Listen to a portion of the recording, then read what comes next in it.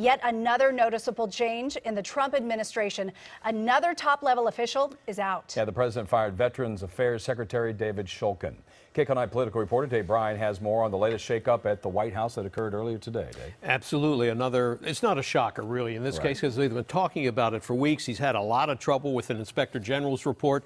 Tonight, the White House makeover is in full swing. The latest cabinet secretary to bite the dust, as we mentioned, Dr. David Shulkin, who fell out of favor with President Trump and charged he was being forced out following a critical report from the inspector general. Shulkin got a call from the chief of staff tipping him off that he was fired, and then came the tweet.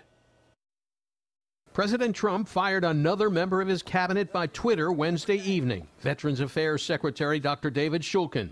The presidential farewell message: "I am thankful for Dr. David Shulkin's service to our country and to our great veterans." Mr. President, thank you so much. Shulkin had been notified by a phone call earlier in the day from White House Chief of Staff John Kelly that the president is firing him. For weeks leading up to the firing, Washington was buzzing that Shulkin, a holdover from the Obama administration, would be gone soon.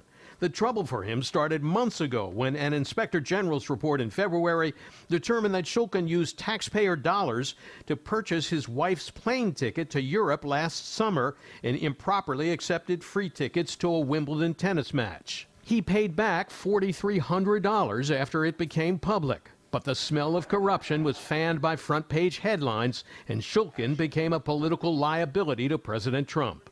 The VA's Inspector General's report said that there were a number of serious derelictions, saying Shulkin made misleading statements and turned an aide into a personal travel concierge, making arrangements for a high tea and Roman baths. Last month, Colorado Congressman Mike Kaufman, the chairman of the House Veterans Affairs Committee, said he's seen enough and called on Shulkin to step down. He's really part of the culture of corruption that too often defines this organization.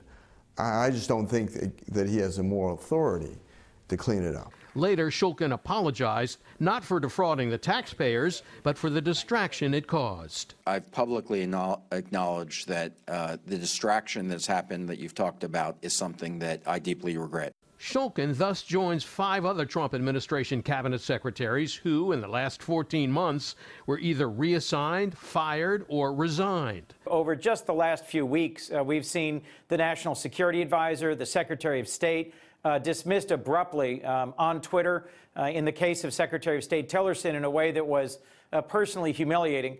It is concerning to me that the president is increasingly seeming to manage his cabinet more like this is a reality TV show than like it is a serious leadership effort on behalf of the interests of the United States. President Trump has nominated the White House doctor to replace Shulkin and run the Veterans Affairs Department. Ronnie Jackson has been the chief presidential physician since 2013, serving both President Obama and now President Trump.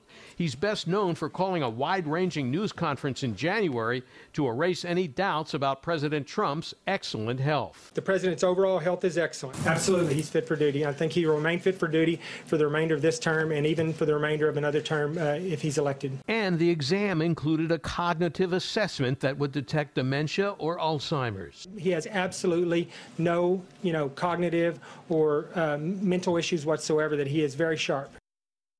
But Dr. Jackson, a rear admiral in the Navy, may have his hands full now. If he's confirmed by the Senate, he'll be taking over one of the largest and most problematic bureaucracies in the U.S. government. Jeff, Suzanne, back to you. Okay.